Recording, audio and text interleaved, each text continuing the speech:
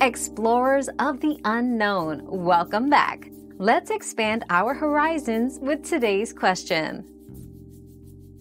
To boot, override BIOS, restart your computer and press the key that gets you into BIOS settings, often F2, F10, Del, or ESC.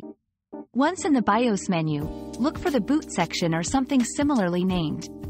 Here, you will find the boot override option, allowing you to select a different boot device for the next restart only.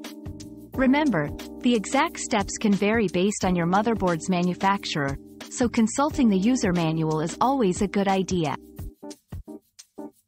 Another mystery solved, but many more await. Keep up with our daily discoveries by subscribing and turning on notifications.